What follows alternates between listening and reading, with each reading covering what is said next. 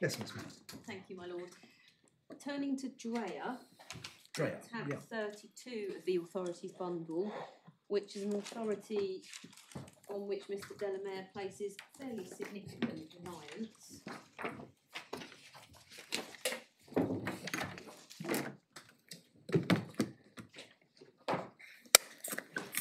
Yes. The headline answer to his reliance on this case is that it's about a limb of the test, which isn't actually an issue.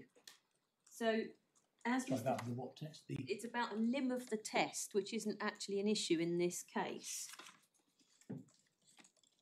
So to headline it, and going back to the classification of the test in paragraph 42.2 of my skeleton, what this case is about is the limb of the test, which requires that a benefit is granted without any individual and discretionary assessment of personal needs on the basis of a legally defined position. There's no issue about the limb of that test in this case. All the comments that the court makes are addressed to that test and don't help with anything else. So to make that good, could I ask the court to look at paragraph 20, first of all, which is capturing the problem in that case, which is that Mr. and Mrs. Dreyer were held to be liable for various contributions to the French system, and they said, well, we shouldn't have to do that because Swiss legislation is applicable to us. And the National Court of Laing accepts that the National Court wasn't sure if they might be required to contribute to one of the funds because the relevant benefits weren't social security benefits. Now, it's important to understand what this case is about, to look at the reason why the referring court wasn't sure if they were social security benefits or not. And if the court looks at paragraph 26 on page 760, start with paragraph 25, which sets out the two conditions, 1 and 2.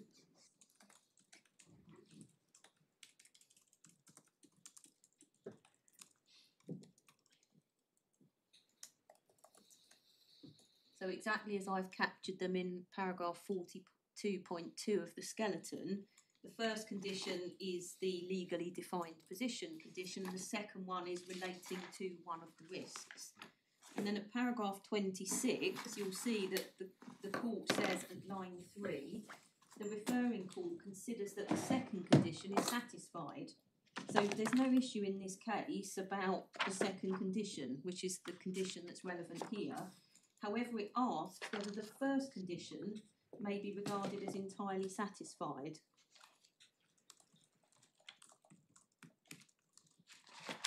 And then at paragraph 28, again, the court captures the question, and it's clearly related only to the first condition. So the referring court wishes to know, in essence, whether Article 3 must be interpreted as meaning that benefits, such as, and then those are the domestic benefits, may, for the purposes of their classification as social security contributions, be regarded as granted, and then states the first condition. Everything that follows relates to that question. Yeah.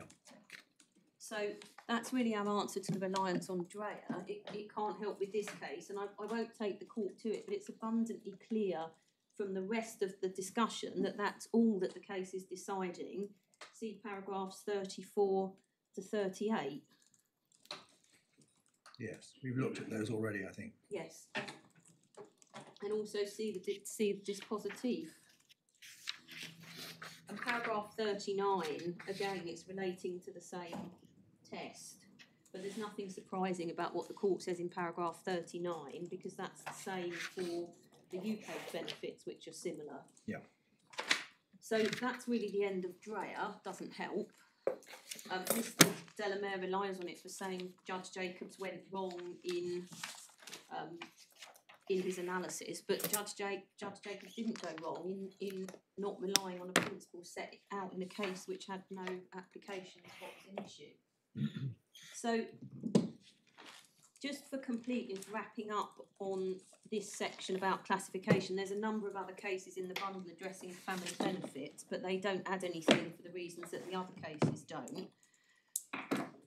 And just to finish this section, I'll just repeat what I said about classification, that this isn't really about classification at all. The consequences, if child element is severed, cannot logically answer the prior question of whether it should be severed. So turning then to that question,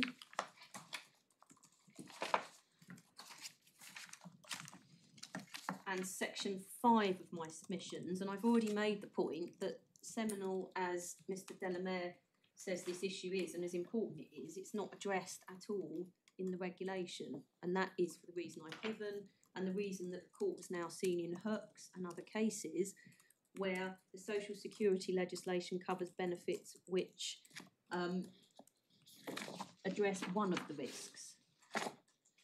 So on this question of severability, which I have described, we say more accurately, as whether this court can turn something into a benefit which isn't a benefit, we need to look at 3 authorities that the court has already seen, and I can take them more quickly. So beginning with Commission and Parliament, first of all in the AGO at tab 24, and it's a passage to which my Lord Justice Lewison has already made reference, which is paragraph 22 of the Advocate General's opinion.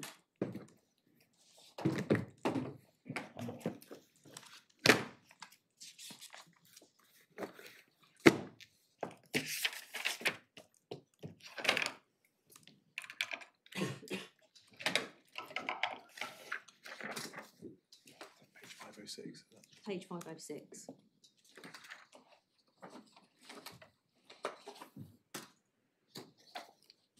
So paragraph 22 is the information that the court has about DLA, and it's the Advocate General saying disability living allowance consists of 2 components, a care component and a mobility component. Now, could I just ask the court to keep a finger in that page, and at this point turn to tab 25, page 605, which is the relevant DLA legislation, the 1992 Act.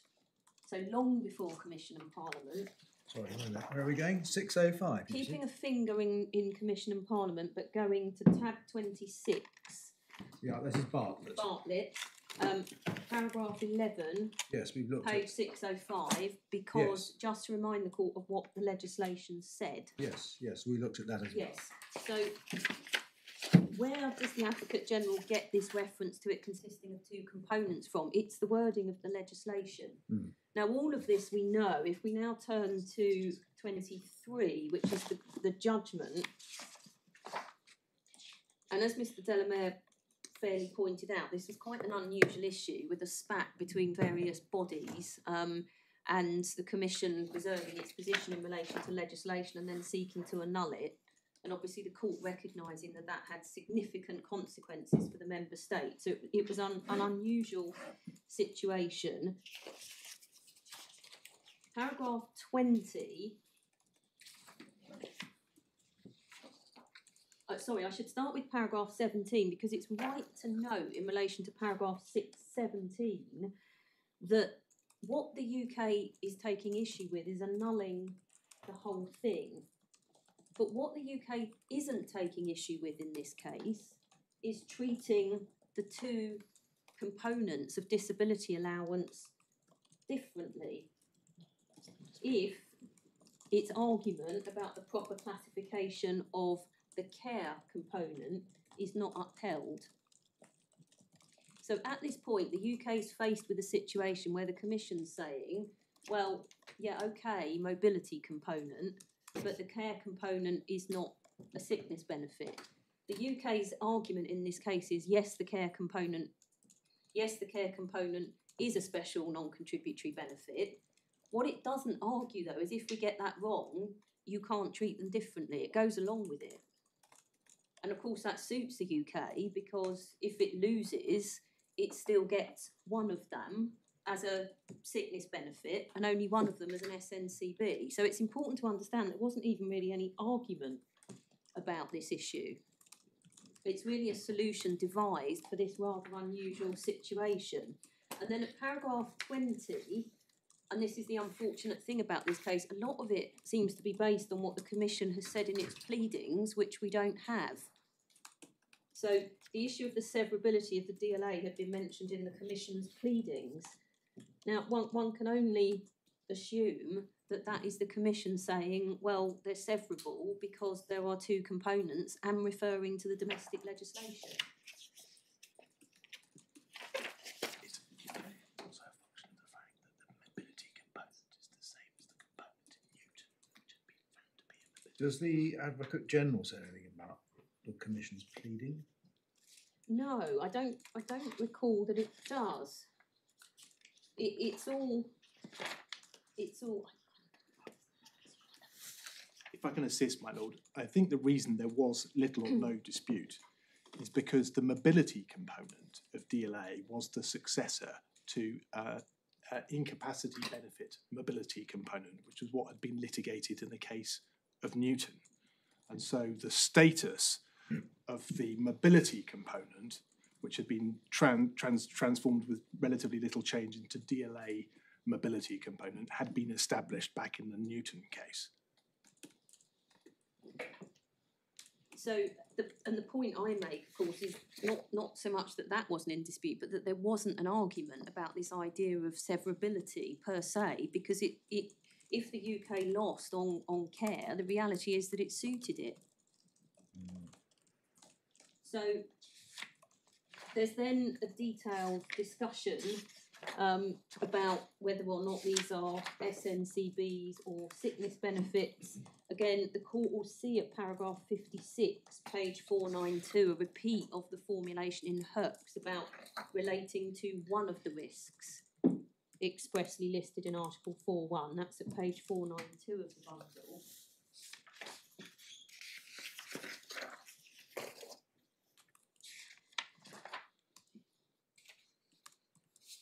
And then we get the remark at paragraph 69 that the mobility component is severable, so that component alone could be included on the list in Annex 2A as amended if the UK decided to create an allowance which concerned that component alone. Now, like Mr. Delamere, we say that one has to look at Bartlett really to understand, because the reality of Commission and Parliament is that at the time of Commission and Parliament, everybody knew what the UK legislation said and that it made clear that each could be claimed in its own right.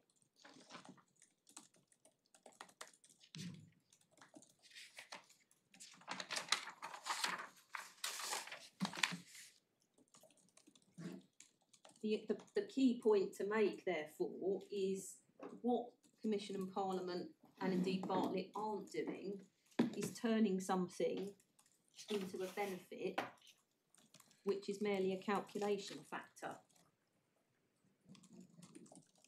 It's probably also fair to say that some of the difficulty in getting to the bottom of this case, and I think this is a point that Mr. Delamere made as well, is that severability could mean two different things. It can mean severability for the purpose of listing things in annexes, or it could mean what this appellant wants it to mean, which is splitting something into a new benefit when it isn't.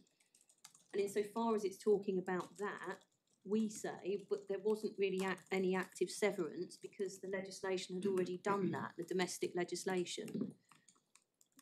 So that's all we say about Commission and Parliament. And then Bartlett at tab 20. Can I ask you this? Yes. If the court in Commission and Parliament had decided that the mobility component was severable, why did they quash the whole entry? sounds as though the United Kingdom wanted them only to quash part of it. What the UK wanted was that it left it alone completely and treated them as care, treated them as sickness benefits. The result of the case was that the entirety of the entry was deleted, subject to the temporal suspension. Yes. So the court did not say, yes, we can sever this and leave the mobility allowance on the list, which doesn't lead to a clear conclusion that the court can sever anything. Yes, and that in my submission reflects our point that there wasn't actually anything to sever because they could both be claimed independently in any event, and it's reflected in the fact that at no point did any legislation have to be amended. What had to happen in the end was that an appropriate entry was placed into the annex in the 883 regulation, which the court said was good enough, and that dealt with it. But at no point did the UK ever have to do anything to split up DLA because it was already like that, because somebody could simply claim the mobility component or could simply claim the care component. One or the other or both, but they covered quite different things. Yeah.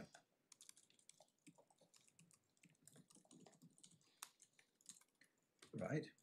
So turning to Bartlett, Mr. Delamere has helpfully explained the background, and I've shown the court paragraph 11, which is the legislation. So turning then to the reasoning, the first paragraph, paragraph 20 at page 608.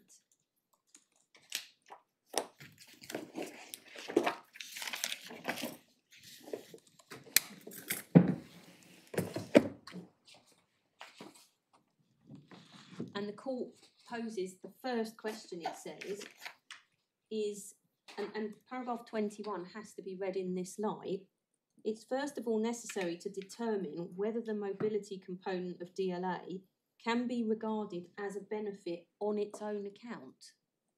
So it's very much the question that I've been posing, which is, well, is it a benefit on its own account already, or is it just something else? Here, a calculation factor. And then when it's answering, the question of whether it's a benefit on its own account, it then goes back to what the court held in Commission and Parliament, namely that the mobility component of DLA is severable.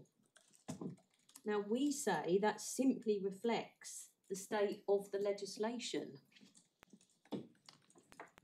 which was that the two components could be claimed independently of one another, and that a person could be entitled to one component or to both.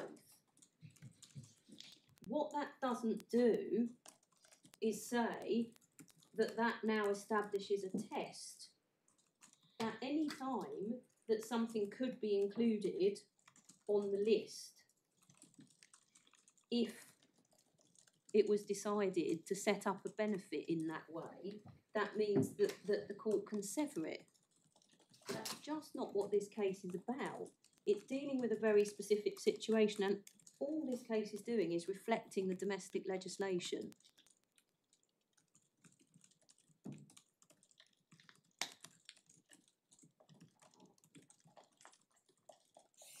And paragraph 21 repeats the wording in Commission and Parliament. But this then has to be read. Paragraph 23, they then say, okay, so it can constitute a benefit within the terms of the regulation. And because we don't have the observations, we don't know why the Commission said in Commission and Parliament it's severable, but the obvious implication is that it had the legislation, because it would have the legislation. And then paragraphs 31 and 32, paragraph 31 is saying, well, the UK's done what it needs to do in terms of the sorting things out for EU law purposes. But then importantly at paragraph 32, it says, DLA has always had two components clearly identified in the national legislation at issue in the main proceedings. So it had those two components at the time of Commission and Parliament, and the court, the clues in this case are paragraph 20, is it a benefit on its own account, and paragraph 32, it's always had two components clearly identified in the national legislation at issue. So can I just make sure I've understood this? You say that Bartlett does not establish a test that if the social security system could be designed with a separate benefit, it should be treated as if the system had been designed in that way. Yes, or that it, yeah, exactly, yes. Because all that paragraph 21 is doing is reflecting what was said in Commission and Parliament, which related to the very specific circumstances of DLA. Yeah. And the court's directed itself at paragraph 11, what the legislation says, and paragraph 32, it makes clear that it's always had two components clearly identified in the national legislation at issue in the main proceedings. And that is why the Commission said that it's severable. But at no point did this require the UK to change anything in its national legislation. It's just reflecting what the national legislation does. Now, universal credit is very different because you can't get the child element without getting universal credit. Universal credit is the benefit. So it's completely different from DLA. It's also completely different because it doesn't have this context of trying to sort out holding a position to reflect the decision of the court after all the legal wranglings. So we say all that Commission and Parliament and Bartlett do is reflect DLA, and they don't establish any broader principle. And then Al Hashem, which is a case where I represented the Secretary of State, and it's at tab 38 of the authority's bundle. And in my submission, it can't be right to seek to undermine the court's reasoning on the grounds that the appellant threw in the argument as a last-minute thought. But the point was argued, and the court decided it. So one has to read the court answer at paragraph 53 with my submission at paragraph 52 because the court agrees. And I said two things. It's not the sort of benefit that can be separated into component elements because it's part of the function that claimants should be able to move from one group to another. That's really the submission that it's all one benefit. You can't split it up.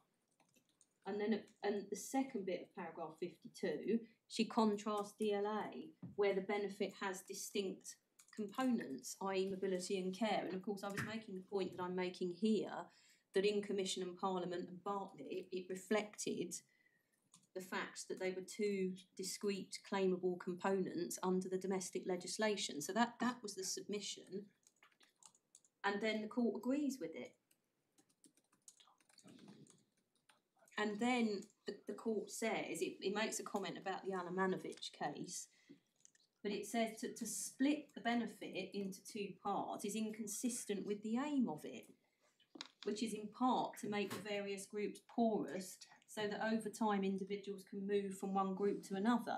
Now, yes, the idea was about moving from one group to the other, but it's fundamentally the same issue as here. In fact, here by stronger reason.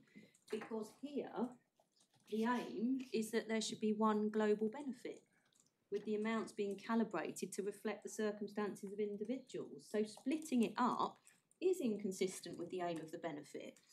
And in fact, although Mr. Delamere said, well, it's different because people can move between groups, of course, people can have children, people can not have children and then they can have children. But groups is not really the point. It's a red herring. It's about looking at the benefit and saying, well, can it be split up like that? No. So Al Hashem is powerful authority, we say. I accept the facts are different, but we say it's a fortiori here. And in terms of the submission that the test in Bartlett was insurmountable in this case, two responses to that. One, there's no test in Bartlett along the lines that Mr. Delamere submits there is. And second, for the reason I've just submitted, the outcome in this case is a fortiori with Al Hashem, because as the court has now heard, there is a complicated calculation exercise with various consequences to arrive at an amount. And to strip that out is to undermine the aim of the benefit, which is to have a single global benefit. So those are the cases on severability or turning a benefit into a benefit when it isn't. Can I then make 3 points to draw strands together on that issue?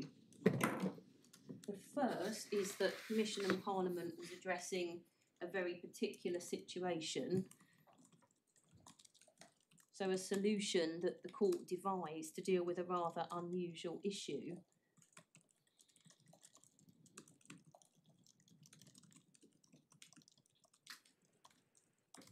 Second, the reason that the solution worked is because it didn't involve any changes to domestic law, as we've seen. Essentially, the court's analysis starts and ends with domestic law. Here, there would need to be extensive fiddling with domestic law. So, Commission and Parliament respects the coordination principle. It respects national legislation. It reflects what national legislation already does. It basically asks, is the mobility component a benefit on its own account? And it answers that question yes, but here that question can't be answered yes. So that's the second point. And then the third point, and fundamentally, is nothing in Commission and Parliament and Bartlett even begins to decide that if you have a general social benefit, but you get more money for one of the reasons in Article 3, that bit must be split off and treated as a benefit in its own right. Yeah. So just to address the practical consequences now, because for the reason I submitted at the beginning, we say, actually, no, this rather proves the point that the court's being asked to harmonise or devise rather than to coordinate. We've set out several consequences in our skeleton argument, and it's unfortunate that Mr. Delamere criticised the analysis in such trenchant terms, because as I submitted earlier, those instructing me in good faith and given their knowledge and experience of this system have come to a view, naturally, in the course of considering this case, about what the consequences would be. And they are broken down at paragraphs 60 and 61 of the skeleton. So could I just go through them in turn? The first is that, and this stands in stark contrast to Commission and Parliament, where nobody had to do anything. The first is that the claims and decision-making process is going to need to be redesigned so that you can have an applicable law competence check. The reason that would need to happen is because the provisions on applicable law are mandatory. Now that means even if as a member state you want to be generous and pay benefit when your law isn't applicable, you can't, save in very special circumstances. I haven't troubled the court with that case law, it's all discussed in Carrington, so that would have to happen. What would also have to happen is the setting up of administrative processes so that you could liaise with other member states to get information from them about other people's positions. And there's a whole separate regulation, the implementing regulation, which deals with those kind of questions. Third, we've said that you would also need to make more radical alterations to the conditions for the reason I've given, because otherwise somebody would get too much money. Because at the moment, if they were treated as being responsible for a child not living here, that would affect their accommodation costs, or they might get a work allowance to which they shouldn't really be entitled. Amendment might also be needed to address the losers. So the people who are going to lose out, who might be receiving universal credit now, the UK would need to think what to do about those. And then fifth and finally, the logical consequence of Mr. Delamere's submission is that it doesn't just apply to the child amount, he's dealt with housing, but there are other reasons that the amount gets increased. So, for example, sickness, unemployment, are those bits now to be split off and turned into benefits because the UK can't have a global social benefit? So those are the consequences, and it doesn't answer the point to say, oh well, that's the consequence of the law. It would be the consequence of a harmonising law, but it can't be the consequence of a coordinating law. I'm right in thinking there's no witness statement which explains this. I'm not trying to be critical. This reflects the government's considered view of the implications. Yes, and it also reflects the law in effect, because those are the legal consequences that would need to be addressed. So in that sense, it's a submission as opposed to evidence, because the consequences are indisputably, as a matter of law, you would need to check applicable law, because you're not entitled to pay people if your law isn't applicable to them. Indisputably, at the moment, the legislation works that way, so it would need to be amended. Indisputably, there would be losers, we say, so that would need to be. All of those things, and I showed the court the interlocking. And who are the losers? So that's dealt with in our skeleton. So, for example, somebody now might be receiving universal credit. This is, I think it's paragraph 34, yes. So suppose for now there's somebody living in the UK with their child, but they have a partner living and working in the EU, and the EU state pays family benefits. The primary position there then is that they wouldn't get the child amount, subject to any topping up under the priority rule. So that would all need to be investigated. There's somebody at the moment in that situation will get the child amount, and they're not affected by the fact that their partner might also be getting child benefit in another state. Are you referring to Article 68? Yes. Yes. So when I refer to paying by the UK as supplement, there's quite complicated provisions for family benefit where you've got. So just go back to Mr. de la Mare's example, but in reverse. You've got somebody who lives in Northern Ireland, but whose partner is working in Southern Ireland. Yep. The UK resident gets child benefit Yes. at the moment, but if child benefit were Child split, element. child element Yes. was split off, Yes. then it would be Irish law that governs. Is that your point? And Yes, that the partner in the UK would cease to receive that element of universal credit, which is the child element. What would happen is that there would be two rival states, right? and then there are provisions in Article 68 which determine priority. So in the example that we give, the state where the person is working would have priority. But then if it was less than the UK amount, the UK would pay a supplement. But that person would be a loser, because at the moment there's no looking at what a partner who's working elsewhere might get. Does that not mean that there would be no losers, because there'll always be a top-up if the other member state is paying less? And if the other member state is paying more, well, that's all to the good. Well, no, in the sense that it's not even looked at all at the moment. Right. So they might get the whole lot. Yeah. So the point is, as I made clear this morning, it's exactly like the case d'assurance case, where you have to apply the top-up benefit rules. You have to ask whether or not the benefit that's also being paid in a foreign member state is a coordinated benefit, and if it is, then you apply the coordinated benefit rules to ensure that you don't pay too much. It's a situation specifically provided for by the directive and adverted to in the recitals I showed you when opening the case, that say because lots of things are family benefits, there needs to be an enhanced overlapping benefit rule. But the fact that it's specifically provided for doesn't mean that there aren't losers, because at the moment, if somebody's partner is, say, working in France and France gives £500 a month, that won't even be looked at. The way that universal credit works is it's an in-country subsistence benefit, so it's looking at providing subsistence for somebody living in the UK, which is why it looks at the child. So under Mr. de la Mare's scenario, yes, they would. That £500 would be looked at, whereas now the person would get the child amount simply by virtue of the fact that the child is living with them, without the analysis under Article 68. Yes, I see. Yeah, that's great. So to answer Mr. Delamare's point in a nutshell, what he says is, well, it's not complicated. Just go back to the situation where you had child tax credit. It was all easy then. HMRC managed to do it. Well, of course, yes, that was what happened. It was a separate benefit. But our point is that involves requiring us to make it a separate benefit. Yeah. The question is, can it be done under the system as it is now? And the answer to that is no. It would have to be amended. The other point, of course, is that I've shown the court the policy materials which discuss the problems with the previous system. And that wasn't just problems for the Secretary of State, it was problems for claimants. So what it would do is go back to a system which Parliament has decided didn't work anymore.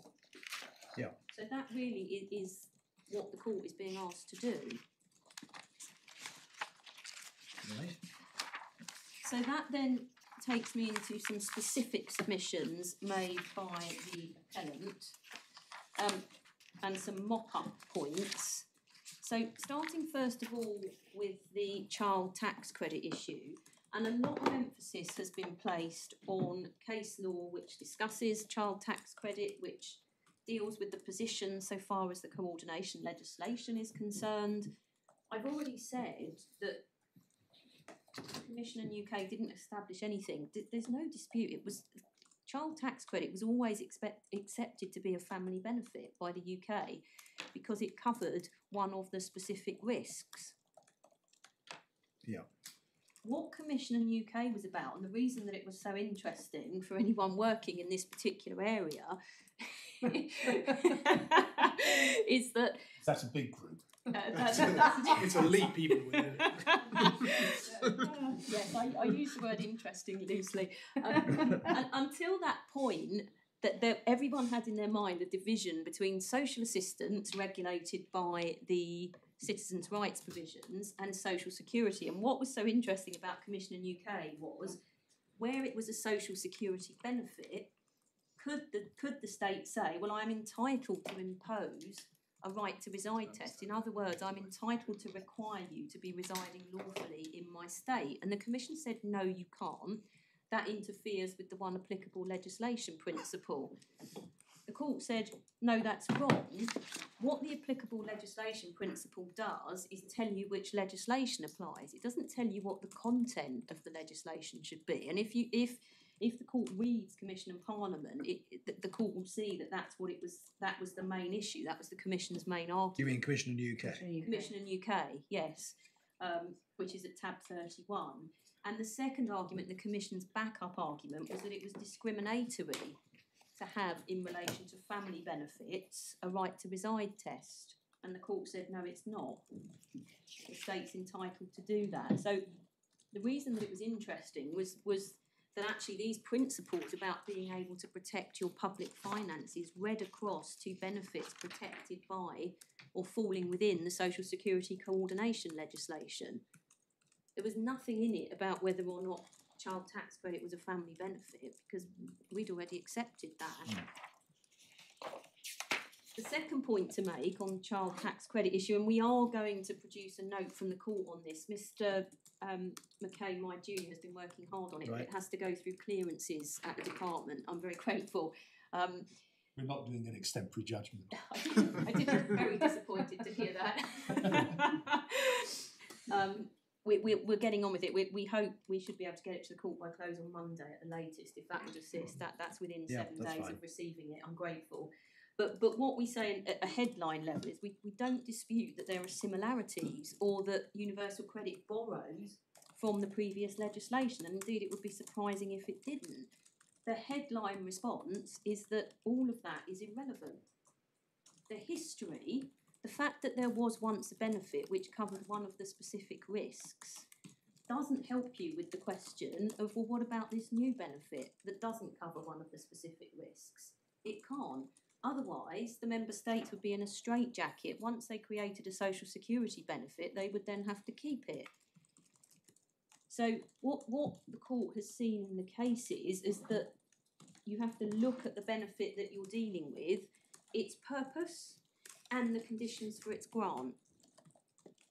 The court's not been shown a single case, because there isn't one, where the court decides that question by reference to a predecessor benefit. And to do that would be fundamentally inconsistent with the test, which requires you to look at national legislation. Now, the reality is that there is a major difference between child tax credit and the child element or the child amount. And it's this. It's that child tax credit was an actual benefit, claimable in its own right, which met one of the specific risks in Article 3.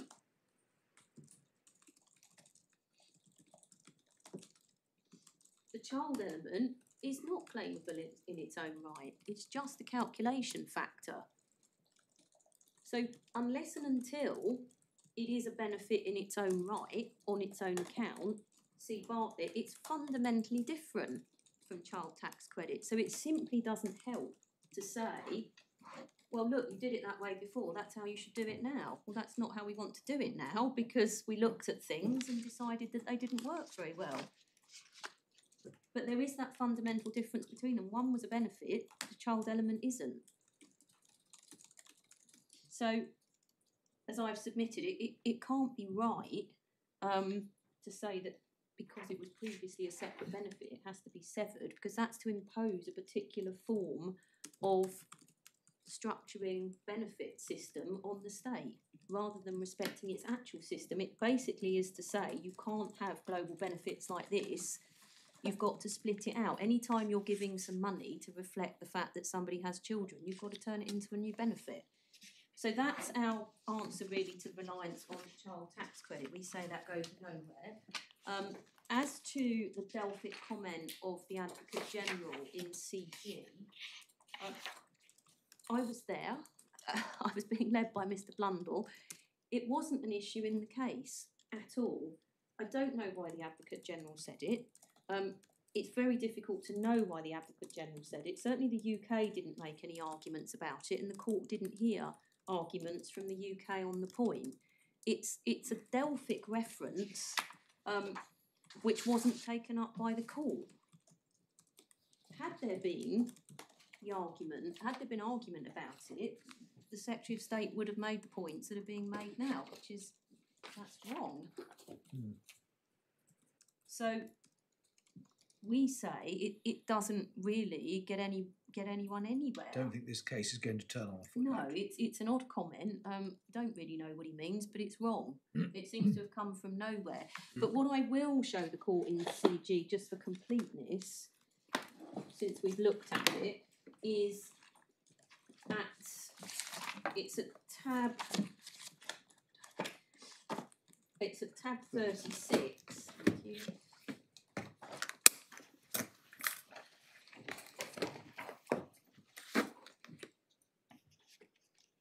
Now, before I ask the court to read this, could I just be clear that it is not, and never has been, the Secretary of State's case that universal credit is social assistance, as that term is used in the coordination legislation. But it is its position that it's social assistance so far as the citizens' rights provisions are concerned. Could I just ask the court to read paragraph 69 to 71 at pages 841 to 842? You say it's not your case that it's not social. Attention please. Attention please. This is the Incident Control Officer. 358 The regulation, we're not saying it's social assistance in that discretion. I see what you mean. I see. Yeah. Right. Attention please. Attention please. This is the Incident Control Officer. A report has been received of a suspected fire in the main building. This is being investigated by the security fire team. All fire evacuation and first aid officers to alert status. Please stand by for a further announcement and obey the instructions of your local evacuation officer.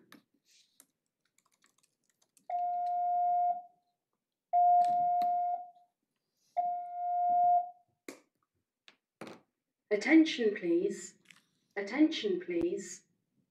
This is the incident control officer. A report has been received of a suspected fire in the main building. This is being investigated by the security fire team. All fire evacuation and first aid officers to alert status.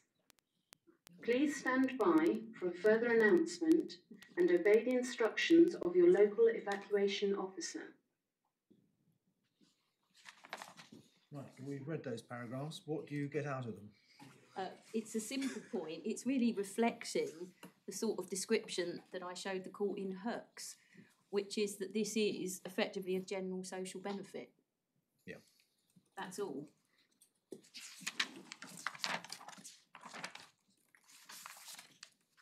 So just a couple of mop-up points. First, my fault, something I should have mentioned when I was dealing with Regulation 4 of the Universal Credit Regulations, which is the provision, if I could just ask the court to turn it up. Tab 8. Tab 8. Yes. So page 101, when a person is responsible for a child or qualifying young person, and the provision being a person is responsible for a child or qualifying young person who normally lives with them. It's just to flag a point that we made in our skeleton at paragraph 28.1, which is that this applies across the board. So if, for example, somebody living in London thought, well, I might quite like to send my child to this school in Newcastle, and that's where my parents live, so let me send the child to go and live with the parents in Newcastle, it would bite just in the same way as it bites on Miss Simkova.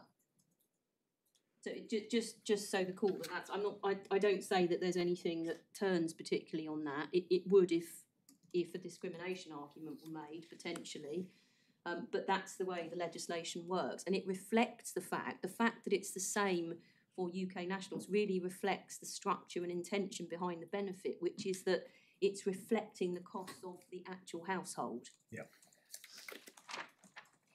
Finally, I should just deal with ground 3, which is if it's split off, is it a family benefit? Now, our answer to this is really, well, the question just doesn't arise. We also say that there would need to be so much fiddling with domestic legislation that the Secretary of State would have to go back to the drawing board, and at that point you'd have to classify whatever the outcome of all of that fiddling was on its own terms. But we don't really say any more than that. We accept that child tax credit was a family benefit, but we say ground 3 doesn't arise. So at that point then, just to draw the strands together before I come on to the reference issue, we say that when one actually looks at the cases properly, looks at what they're about, looks at the test, looks at the facts of those cases and the issues in them, it's clear that this case is based on the thinnest possible material. First of all, there's nothing in the coordination regulation which provides for what the appellant is advocating, despite it being a radical interference with a member state's ability to... Attention please. Attention please. This is the incident control officer. The emergency condition has been resolved.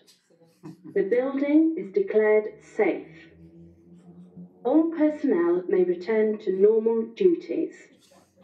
All key emergency staff, please report to the main hall for debriefing. Attention please. Attention please. This is the incident control officer.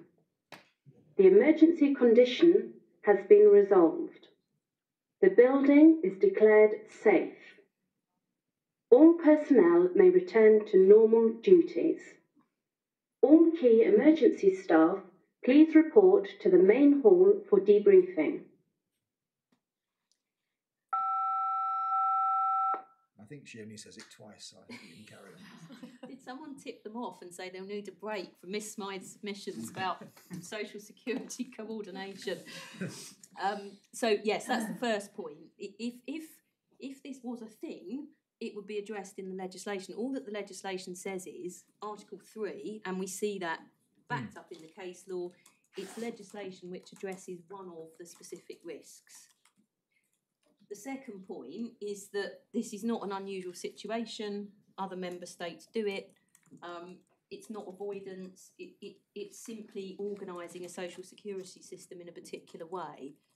There's no case where the court has ever done what this appellant is inviting the court to do, which is basically to ignore domestic legislation and the fact that something isn't a benefit and treat it as a benefit. It's just never happened in all the decades of operation of the social security legislation. The reason it hasn't happened is because it's wrong, because one has to look at the national legislation, not a different version of it. The only argument turns on Commission and Parliament, and as I've submitted, that was very specific, and the benefits under domestic law were completely different. Yeah. The final point I make is that the court has been taken to lots of cases addressing different legal issues and different benefits, and said that they go to that particular issue, the severability issue, but they don't assist on that point. So we say that the judge was right. In terms of the specific picking apart of bits and pieces in the decision, the starting point, of course, is this is an appeal against the judge's decision. Mm-hmm. Appeals are against decisions, not reasons, although one of course has to scrutinise the reason. But the fundamental question here is, did the Upper Tribunal get this right? Did it get it right to say, actually, no, I can't do what you're asking me to do, which is to treat the child element as a benefit in its own right, because the case law and the coordination legislation doesn't require me to do that. And that's exactly what he said. And if one looks at the heart of the Upper Tribunal's conclusion, core bundle,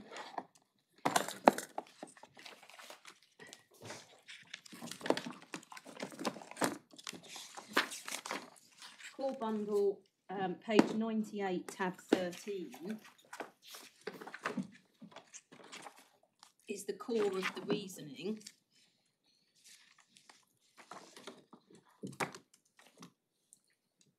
It says, yes, it's, so paragraph 47, yes, it's the descendant of child tax credit, but I don't accept the argument that it's a discrete element, and that the drafting shows each entitlement can be considered individually. The elements are not entitlements, they are amounts that form one part of a calculation that's subject to deduction.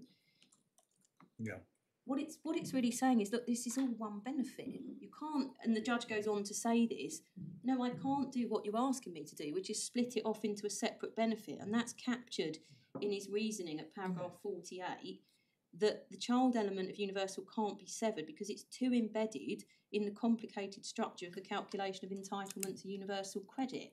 So, in other words, exactly as I've said, it's not like Commission and Parliament. It's all one benefit.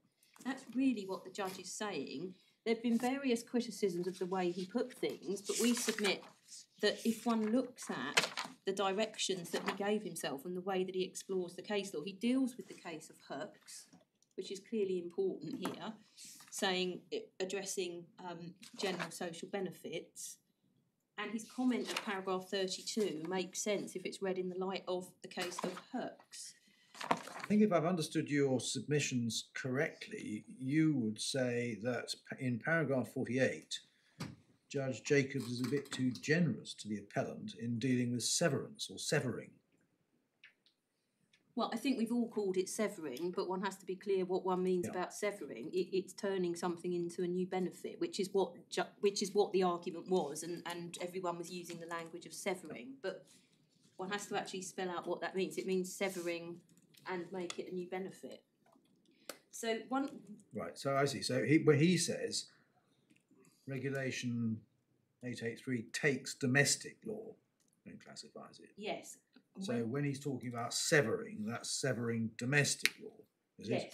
Yes, severing and turning it into something that it isn't. And then he says, but it can't involve rewriting domestic law. Absolutely right. Yeah. I agree with Mr. Delamere that national law has to be disregarded, disapplied to the extent that it's inconsistent with the regulation. But that's not... Judge Jacobs knows that. There's a whole series of decisions where Judge Jacobs has done exactly that. What he's saying is... But when you're asked, what you're asking me to do is to rewrite domestic law. That's the point he's making in paragraph 48. That's all he's saying.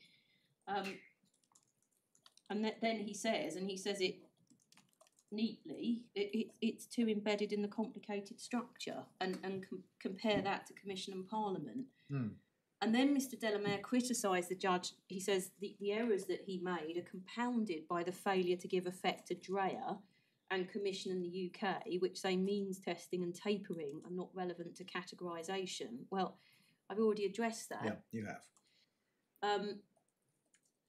And then paragraph 49 is simply making a general remark about universal credit as a whole. The language can be used in different contexts, but the judge is addressing various different points. None of that affects his analysis in paragraph 47 and 48. Yes. So we say he's got the answer right. So those are my submissions on the substance, and I can now turn to the reference issue. Yeah. So the first submission is that there is no need for a reference. Well, I follow that. But this whole discussion takes place on the basis that we're not sure what the answer is. Yes, but we say once one starts bringing into it cases that are actually about different issues, there isn't any difficulty here. Yeah. That's the first point. The second point, and our fundamental point, is about the language and what can actually be referred. So could I then ask the court to turn up the withdrawal agreement, which is at tab 17, and Article 158, which is at page 348.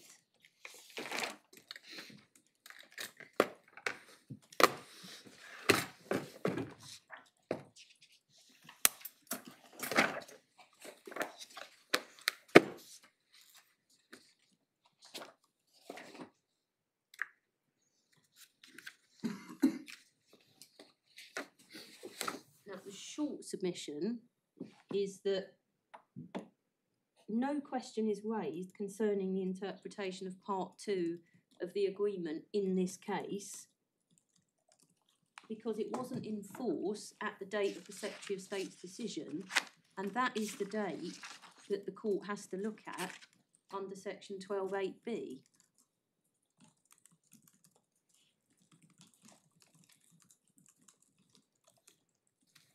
So what the court is doing is looking at the law as it applied at the date of the Secretary of State's decision, which is the 17th of October 2019. Well, at that point, the relevant provisions of Part 2 were not in force.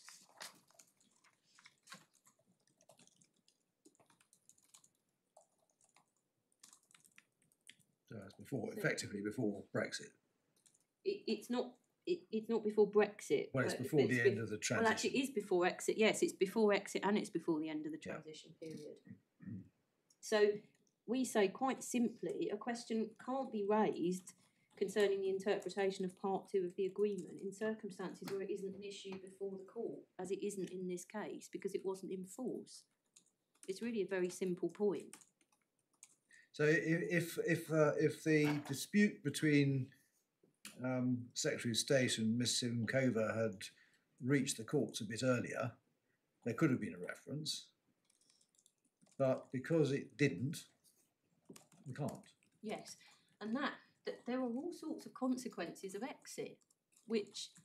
And that, you say that's simply, that's one of the reasons that the UK left the EU. Well, yes, I think the point is this, that the parties had to grapple with where are we going to draw lines. And there have been other cases reached this court about different issues about where lines were drawn, and submissions having been made on both sides about, well, it must have been drawn here, it must have been drawn there. The position is straightforwardly that a line was drawn, and the line was drawn in terms of saying, well, if the case raises an issue about the interpretation of Part 2, you can refer it.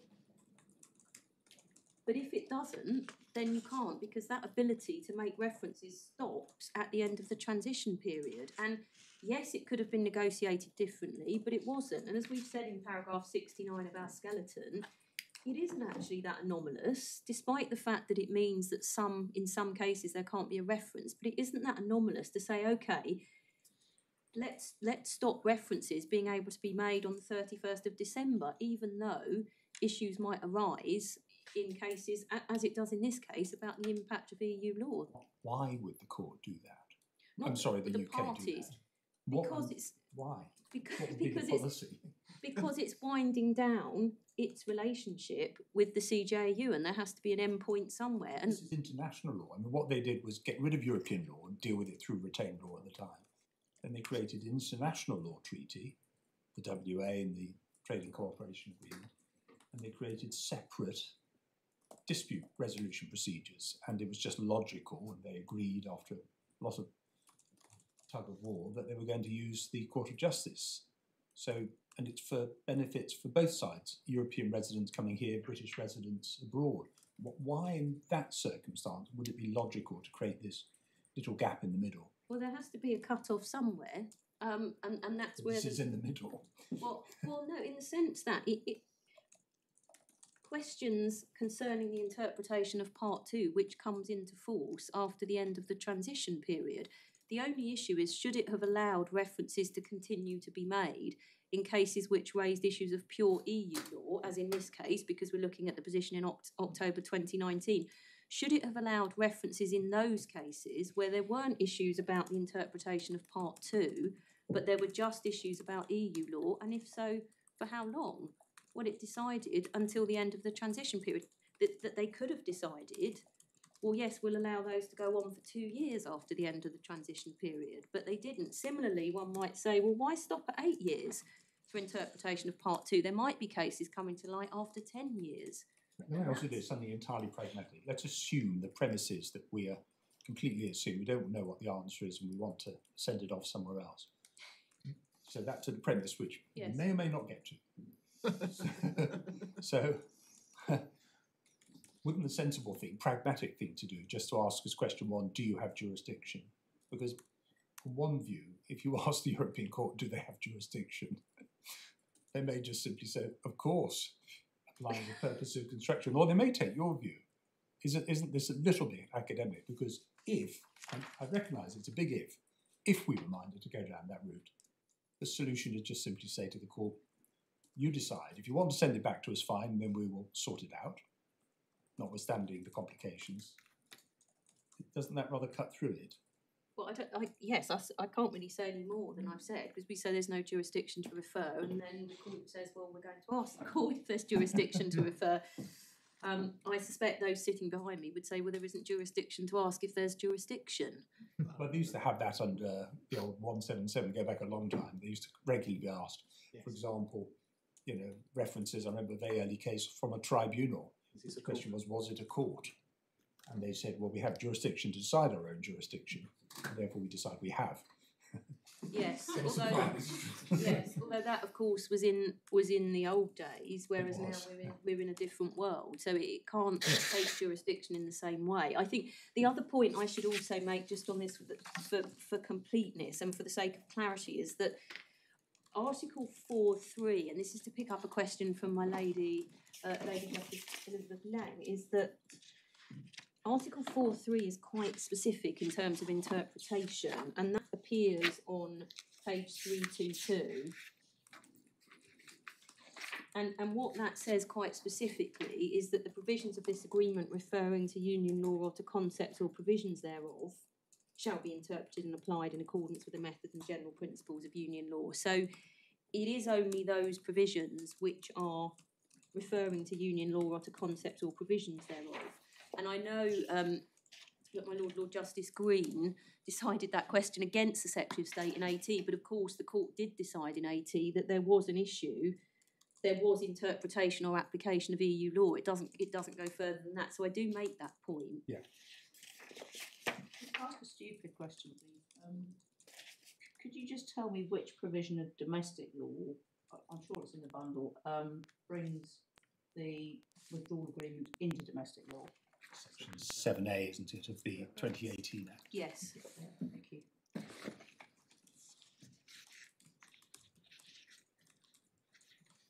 European Union Withdrawal Act 18. Yes. And then there are specific provisions which bring the relevant part, which is Part 2, into effect from the end of the transition period. Yes, I think Article 185 of the withdrawal agreement, entry into force and application, which is the part that makes clear that part 2, which is the provisions, title 3 of part 2, which deals with social security coordination, that those weren't in force on the day of the Secretary of State's decision. Yeah. The one thing, if underlined in bold, there was a reference, it would have to be about the interpretation of part 2. Yes, it does. It would really have to be about the scope and effect of Article 67 and the definitions relating to it and family benefits, and that would have to focus upon that. Yes. Does Regulation 833 apply? Is Yes, really the question, isn't it? I think we'd accept that it wouldn't simply need to be focused on Article 67 as such, but it could be about the regulation insofar as it continues to apply. It's our point in terms of primary submission is it just ain't necessary. Yes, clearly, and second, it wasn't in force at the relevant time. Yes. Could I turn my back for a moment? Thank you.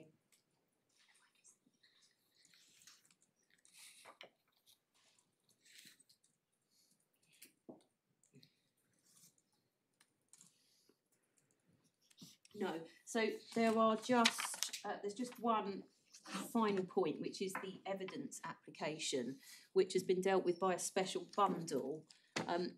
It relates to Mr. Delamare's application to put in evidence about the position after the end of the withdrawal agreement, and our answer to that is set out in 2 letters in the bundle. I think it's called the application bundle at pages 42 to 43 and 46 to 47. Essentially, what we say is that the evidence isn't relevant because this court can only look at circumstances as at the date of the decision. So I probably It doesn't change anything, though, does it? Mr. Delamere wants it there so that he can say there's an ongoing issue after the end of the transition period, so that it helps his case on reference. And we say, well, yes, but that wasn't in force. This court is bound to look at the position only as at the date of the decision. Well, that's for deciding whether the Secretary of State was right or wrong. Yes, exactly. So, but if we're looking at whether there should be a reference, we may be entitled to look at other material. Yes, exactly. I think if the court rejects my case on the reference issue and says, well, we are deciding an issue about interpretation of part 2, then I accept that the evidence would be relevant to that. Our point is. And we always had the situation in the good or bad old days, depending upon your perspective. If there was a reference, you could say anything you liked on a reference, and so people did, and put in new evidence to Luxembourg, and what happened in the National Court was irrelevant. So there's little point in keeping stuff out if there's a reference. Yes. Bold and underlined. Bold. Yes, so I made good time. So I emphasise that should not give Mr. Delamere extra time, although I'm sure he may try to take it. But can I assist the court? Can I assist the court? So hard. Can I assist the court on anything else? Thank you very much indeed. Thank you very much, Miss Smythe. I will be no more than the 45 minutes threatened. 35. 35. Something watching. Well, I heard her and I ignored her. Ignored me. Article 158. Let's just kick off with that very quickly. With respect, nothing my learned friend really moved the dial on that one. She didn't answer the point about reference to concepts used, the sort of Bloom line of case law I adverted to yesterday.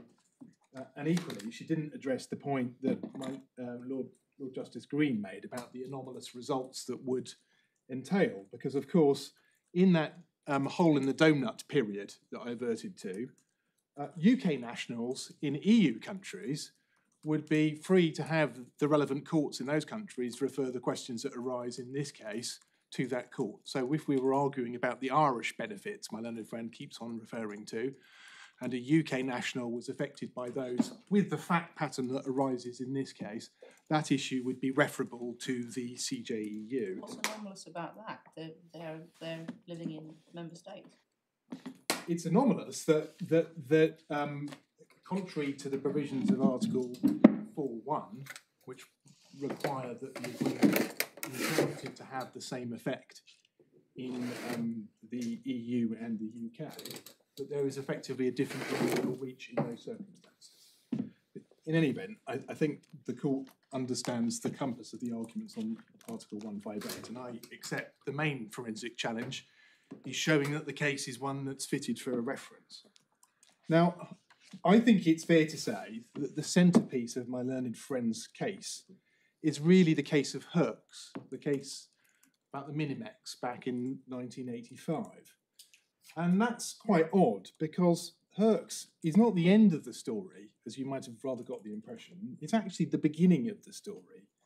It's the first case that says, effectively, something can pass limb 1 of the tests, i.e. exhibits the features of social security because there's no discretion, but nevertheless it won't be a coordinated benefit because when you ask what the benefit does, it doesn't address any one of the risks identified in what is now Article 3.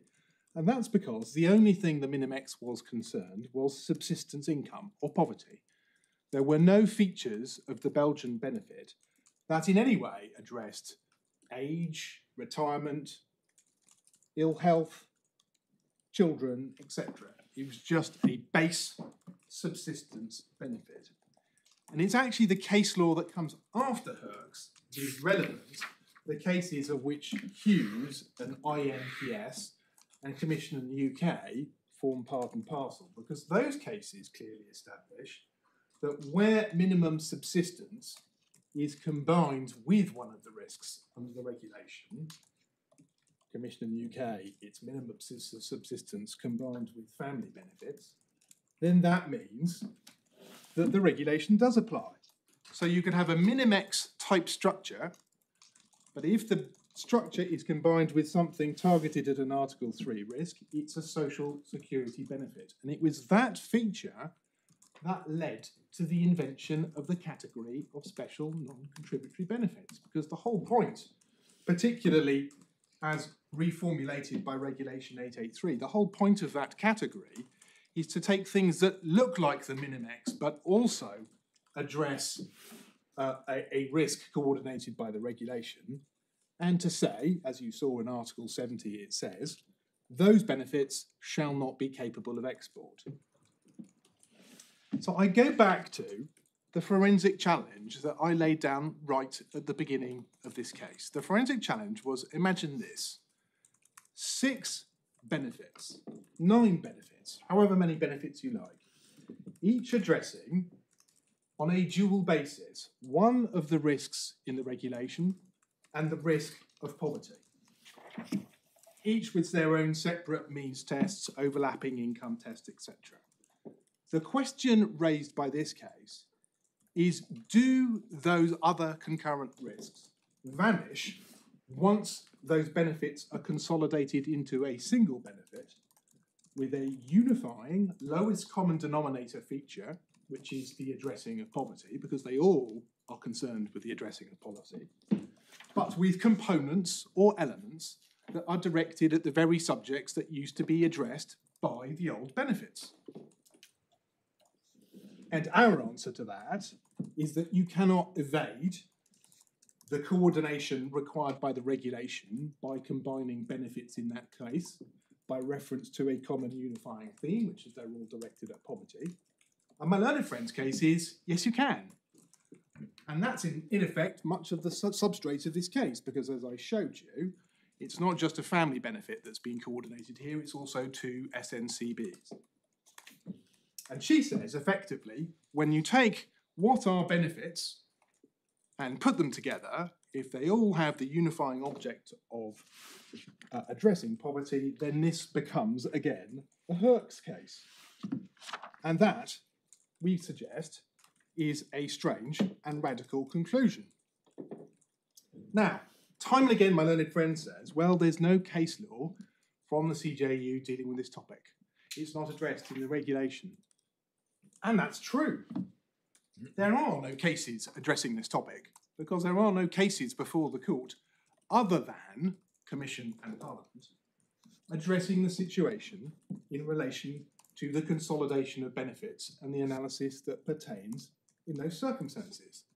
The correct answer is that that problem of effectively consolidation of benefits into one with such a unifying theme has never been addressed one way or the other.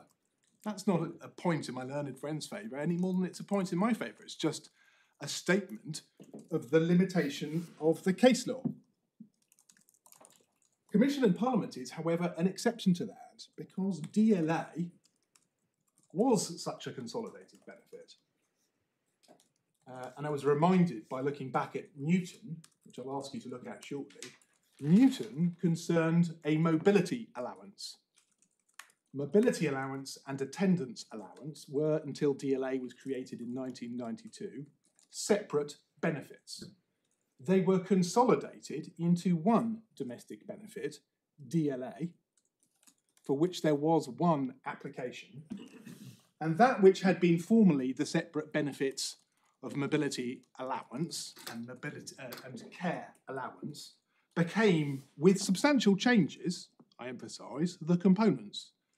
I can provide you with the 2010 governmental paper, just rather like the materials my learned friend put forward about universal credit, describing DLA.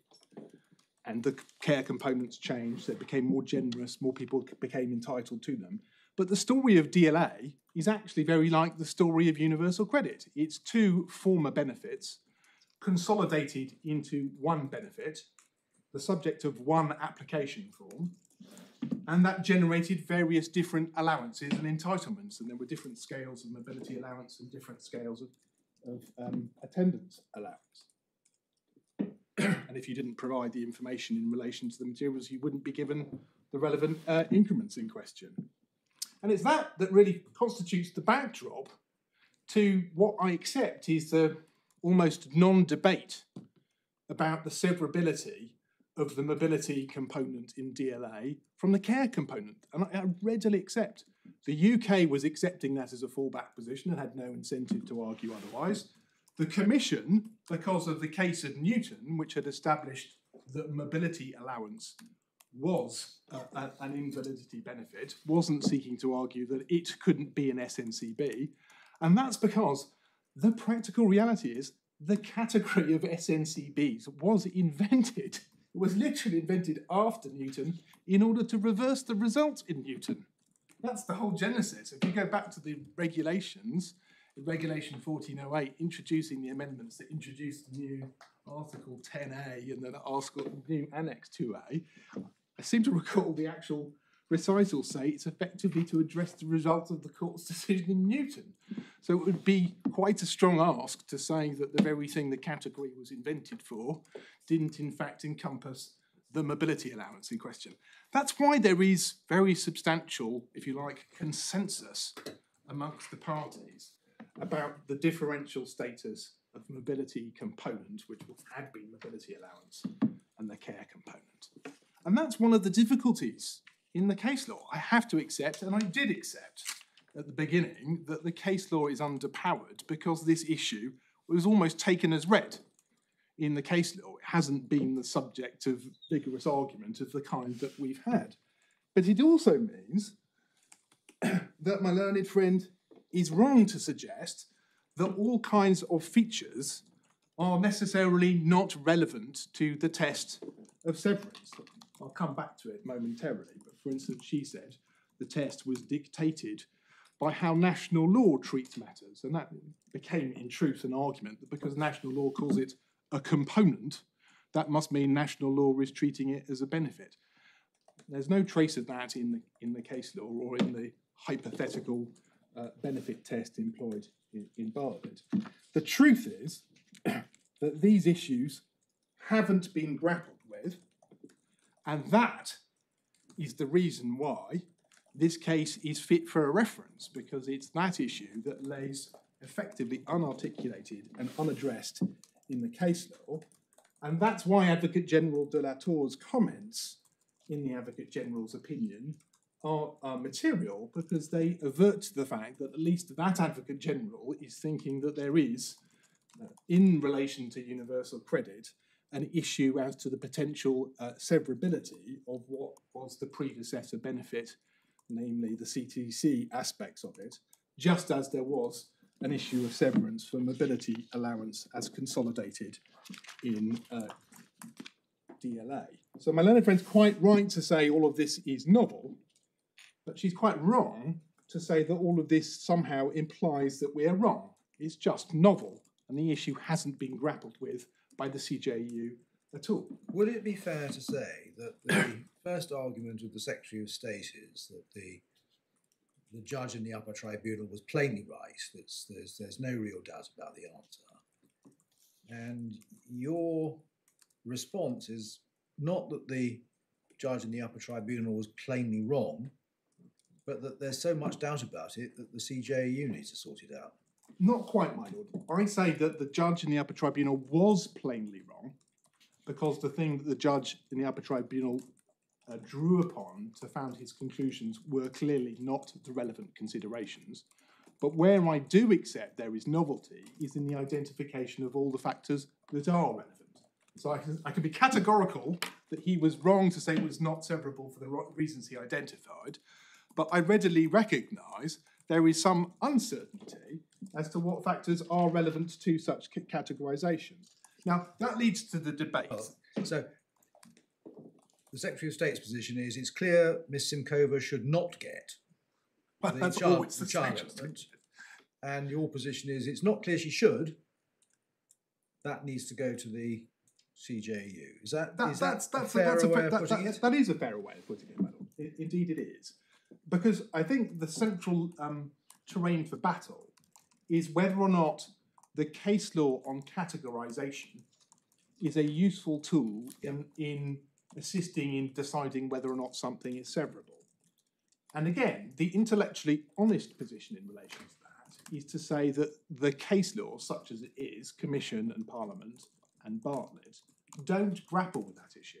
They don't engage one way or the other. Beyond the hypothetical separate benefit test that we get in paragraph 21 of Bartlett, the CJU doesn't set out a toolkit to answer how you identify such a benefit. My learned friend postulates it must be to do with the fact that it's called a separate component in the domestic legislation. That, in my submission, is a deeply unsafe test for two reasons.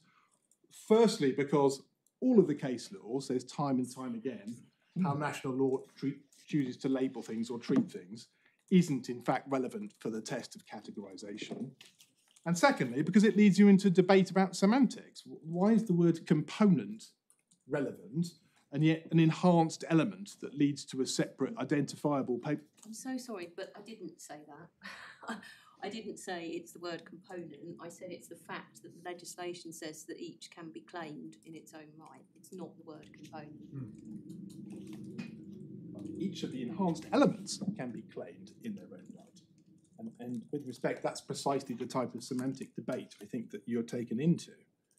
The reason of principle why the case law on categorisation is relevant is this, and the point is a logical one. It's a logical one that one makes from the case law. If this case law tells you whether or not something is or is not a social security benefit, it is telling you to focus on these particular features in order to decide whether or not it is. And it must flow from that logically that if you're asking whether a scheme contains separate benefits in the sense used by the regulation, it is those features and only those features that are relevant to categorisation that tell you whether or not there is a separate benefit. Take means testing as the case in point. If means testing is not relevant to identifying whether or not something is a benefit in the sense of the first limb of the test, i.e. done without discretion, then those elements must, as a matter of logic, be irrelevant to the questions of categorisation, the questions of severance. You can't let the means test drive the particular horse. Take DLA, for instance. Suppose at the same time as bringing together mobility allowance and attendance allowance into DLA, a means test were introduced to sit over the top of each other. And to suppose that controlled the amount of the various elements that you got. Would that be relevant to the answer in that case? And my submission would be, plainly, it would not, because there would still be the architecture present and applying the Bartlett test, you would still be able to posit the existence of an independent benefit. It would look like the old mobility allowance, but with a means test sat on top of it. So that's why we say the categorisation case law remains relevant. Can I just maybe I'm slightly taking this out of sync, but in terms of can I just follow through your analysis in terms of the regulation as 833 and 883 in its relationship to the UK reg? You say, assuming you're right, you fall within matters covered in Article 3 because you're a family benefit. Correct. That chops it out. Yep. That then takes you into Article 67. Correct. That's stage 2, yes? Yep. That provides, in a sense, a deeming provision. Persons entitled to family benefit. Then you've got the words, in accordance with legislation of competent member state. Yep. Including for his or her family members residing in the non-member state, as if they were residing in the full member state. So they're deemed to be residing in the UK for the purpose of the national legislation. That's right. And then you need to combine it with Article 113 to take you to the last step. Because that's the bit that, if you just applied Article 67, you could be deeming them to be living with the grandmother in a separate household. So that's how do you then get it into one of the categories in Article 4 of the regulations? The last step is the application of Article 1I3. Because it's Article 1I3 that addresses the particular phenomenon of a fragmented household. That's exactly what it's for. And the trigger is the main dependence. Exactly. That then becomes the substantive. So it goes 3 into 67 into 11I3. Correct. And then the consequence of that is the disapplication for the purposes of the test of entitlement to the supplement of the rule in Regulation 4 at 101. And effectively, what it does is disapply Regulation 4.2 and substitutes with it the test derived from Article 1I3. And that's simply because we're now applying old EU law and it takes precedence. Exactly. And that's, with respect, exactly how it would have worked and does work in relation to child tax credits. So if you look at child... I'm literally just trying to find the logic. No, absolutely. Through the sort of chain of causation to get you back to where you want to be. So compare the relevant provision in relation to child tax credits. The relevant provision akin to Regulation 4 is Regulation 3, I think it is. And that's in the supplementary bundle, tab 4. And the regulation is at page 21. And you would do exactly the same exercise, and must do the same exercise, and it's accepted you must do the same exercise in that note I showed you, tab 46 of the authorities bundle, in relation to CTC. And it's that point that also answers the point made by my learned friend that, well, all of this requires fundamental violence to be done to the operation of the regulations. It's just not true. The only thing that happens and needs to happen is the disapplication for the purposes of the entitlement to the child element of Regulation 4.2. Because all Regulation 4.2 does is qualify the concept of responsibility of the child for the purposes of Section 10, which is the provisions leading to the child element. And the other examples that are given to show how all of this would create confusion, etc., with respect, simply don't stack up. So if you look at paragraph 29 of the learned friend skeleton argument, it's the point she reiterated already, and the example she gave, I think, was the first one. So can I just go back a stage? Of course, madam. You say all that needs to happen is you disapply Regulation 4 or 2 of the Universal Credit Regulations. Yes. But Miss Smythe says that brings you not only the child element, but a different amount for housing costs and various other knock-on effects. That was the point I was just about to address, my lord. The first answer to it is you only need to disapply it for the purposes for which you're disapplying it, which is testing entitlement to the child element as opposed to any other element. So the disapplication is only for the purposes of the child element, because it's only the child element that amounts to a family benefit. Unless you can point to something else amounting to the benefit, the EU law won't require you to disapply the inconsistent provision. It only disapplies it to the extent required. That's the first point. The second point is that when you take up the examples given, and Miss Smythe pointed to paragraph 29.1, she said, well, if you look at the provisions of the relevant legislation at 126 to 128, you'll see that that creates similar problems. Could you turn up 126 to 128? This is the housing benefit example. What she alights upon at 127 is G, a child or qualifying young person. G. That's renters.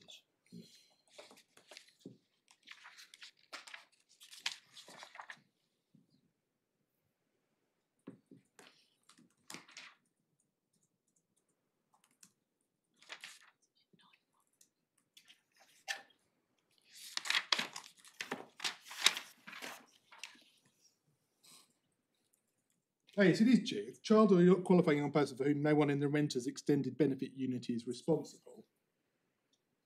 But the point is, you don't get into any of these problems because you look at the controlling condition. A person is a non-dependent if they live in the accommodation and none of the following applies. And if you go back to 9.1, for the purposes of this schedule, the members of the renter's extended benefit unit are the renters and any child or qualifying young person for whom the renter or either joint renter is responsible. You don't need to disapply the ordinary test of responsibility here because it's not in connection with the relevant child benefit. Do you challenge the proposition that even on a fairly standard process of disapplication to the extent required, there's still going to be some reorganisation of the system? I mean, well, that's inevitable. You may say it's irrelevant. That is, with respect, it was presented as somehow anathema to the harm, to the coordination function of the regulation, that it should lead in any way to any change in domestic law. And I found, I have to say, that submission very hard to follow, because in every single case where the regulation has been successfully invoked in relation to a case of export or to attack a residence rule, the consequence is the disapplication of the relevant rule imposing the residence test. If you go to Newton, for instance... But that just follows as a matter of ordinary, the fact that the regulation is directly applicable. Yeah, if you go to Newton, for instance, Newton's tab 19, you'll see that it's about the old mobility allowance before its consolidation into DLA. You'll see at paragraph 19 of the court's judgment in Newton that the consequence of the argument that it was an invalidity benefit being accepted was that the Social Security Commissioner had to disapply the residence test that was applied. That was what the whole debate was about in Newton, because Mr. Newton had moved to France. And it was the move to France that meant he was no longer resident in the UK that disentitled him to the benefit. And that was, as my learned friend says, a true export case because the claimants themselves had moved. It's exactly the same in the case of Hughes, where a resident... You get that from the words must be treated as. Exactly. If you look at the case of Hughes, it's another case where the residence test was disapplied. If you look at the case of Stewart, it's another export case. It was about a fairly recondite child version of DLA. Lucy Stewart had moved to France. The reason the Secretary of State was saying she shouldn't be entitled to the benefit was because she no longer satisfied the residence test. It was an invalidity benefit. She was entitled, under the invalidity provisions, to set aside the residence requirements. That's what this regulation does. And the idea that this is somehow contrary to its objective of coordination, not harmonisation, is unsupportable. My learned friend took you to the passage in Commission in the UK and suggested that somehow that supported the idea that there was no violence to be done to the language of the regulation. But if you read the paragraph she referred you to, it actually culminates by saying, unless I can find the exact words it uses, save as otherwise supplemented by EU law or something of that kind. That makes it absolutely plain that in an appropriate case, there will be a requirement to disapply a national provision. So with respect, the fact that it's a coordination measure, not a harmonisation measure, is no kind of fundamental answer to the exercise we're advocating, and the sort of forensic excision in relation to Regulation 4.2 that we advocate is forensically identical, or no material difference to, those already made in cases where residence-based arguments have succeeded. So that can't be right. So where we get to, it's also suggested that we're seeking to suggest that EU law doesn't apply at all in relation to the benefits, and by suggesting that the consequence is the evasion of the regulation, we're avoiding the fact that other EU law principles may apply. Our argument about evasion was about evasion of the consequences of the regulation and its specific export or residence-based rules. It's no part of our case to say that there is no other EU law argument that can be made.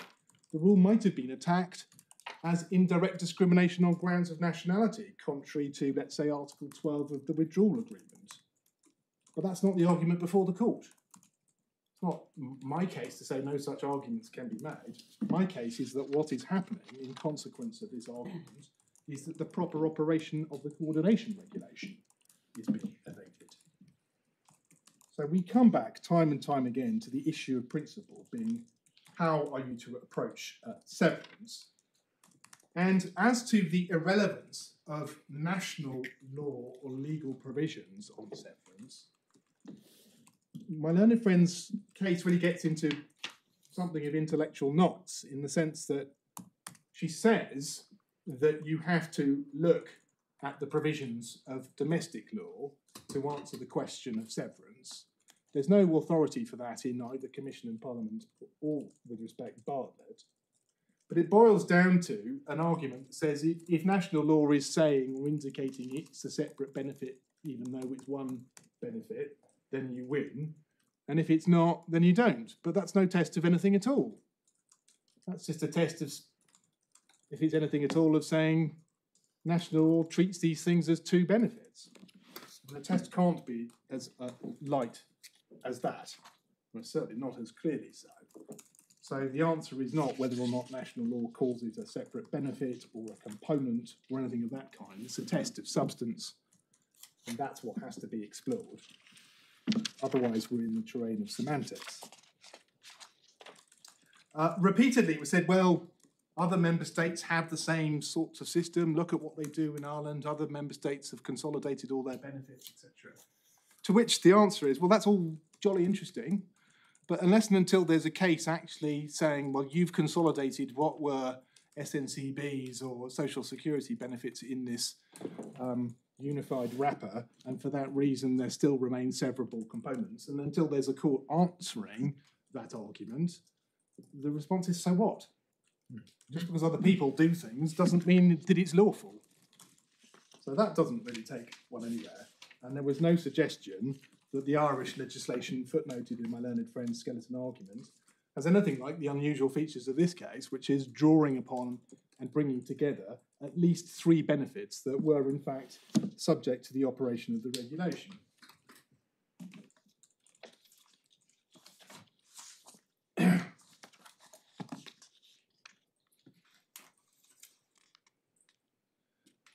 As for the test of substance, we do think it's important that there is this additional element, feature of the legislation, sections 10 through to 12 of the Act, effectively act as signposts for the subjects that were the subjects of the previous benefit. Section 10 is the signpost for what was CTC, and it takes you into the enhanced elements for children and the regulation for test. Section 12, which you looked at this morning, is actually the signpost for the old employment support allowance, means tested benefit, and all the concepts for limited capacity for work and limited capacity for work-related activity are exactly the same concepts that were in that old benefit that were discussed in the Al Hashem case, which concerned that benefit before it was consolidated into universal credit. Then my learned friend raised the case of Carrington, and with respect, I really don't understand where this takes us. It's no part of our case to say that the UK can cease to be the competent authority for a family benefit if Miss Simkova goes back to Slovakia. She hasn't. It is competent, it is, if we're right, just as it is competent in relation to everyone with her fact pattern who continues to have child tax credit rather than universal credit. That being so, it must be the case that HMRC have grappled with all of the issues identified. It must be the case that HMRC have grappled in particular with the phenomenon of overlapping benefits. That was the point I made this morning and said, none of this can come as news. You must be doing all of this already in relation to CTC, and you must be addressing already HMRC when you are and are not the relevant competent authority. You must have procedures for doing that. So the argument really comes down to the fact that doing so in relation to this portion of universal credit will require you to make changes to the system. And that can't be a proper argument to a requirement of the law. My learned friend then seeks to say, well, if it requires such changes, that must be a pointer to the fact that the analysis is wrong. And that fails, I'm afraid, simply as a matter of logic. So where you get to, in the end, in my submission, is this. You've got two cases, and what you might style as a Delphic remark. I'm not sure it is that Delphic, but I'm not sure it has a huge amount of weight. You have two cases and a footnote, genuinely it's a footnote, in an Advocate General's opinion, addressing the core topic raised by this case, a novel fact scenario, and a scenario in which, if accepted, my learned friend's argument is one that permits a member state simply to consolidate all of its mean-tested benefits that fall within the scope of the regulation, and upon so doing, say, aha, it all now falls out. And that is a fairly drastic conclusion. And it is one that the CJEU, if there is power to refer the case to it, should be invited to answer. If you conclude there is no such power, then my submission is very clearly one in which I say CTC survives. The features that have been alighted upon by the Upper Tribunal judge are not relevant, the means testing, etc. The relevant question is, could it hypothetically be a separate benefit? To which the answer is, of course it bleeding can. It was and is called CTC. And that's my submission. And it's really not a submission so very different to the arguments made, I would suspect, in relation to disability, living allowance, mobility component, and the old predecessor benefit of mobility allowance. It's really not so very different. If there's a spectrum represented by Commission and Parliament at one end and Al Hashem at the other end, it's jolly close to the mobility allowance end of the spectrum.